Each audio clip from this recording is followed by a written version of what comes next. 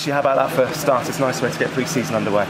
It is, yeah. I mean, I think they're mainly about fitness, the games, but the manager said before while we were in the dressing room that there's nothing like going on into the season on a roll and setting your stall out and wanting to win games. And I think we went out there with a bit of a desire to go and put on a good performance, one, but also get some fitness and if we could get a result. Do you almost learn more in your 45 minutes about your own fitness, about your own game than 2 weeks worth of training?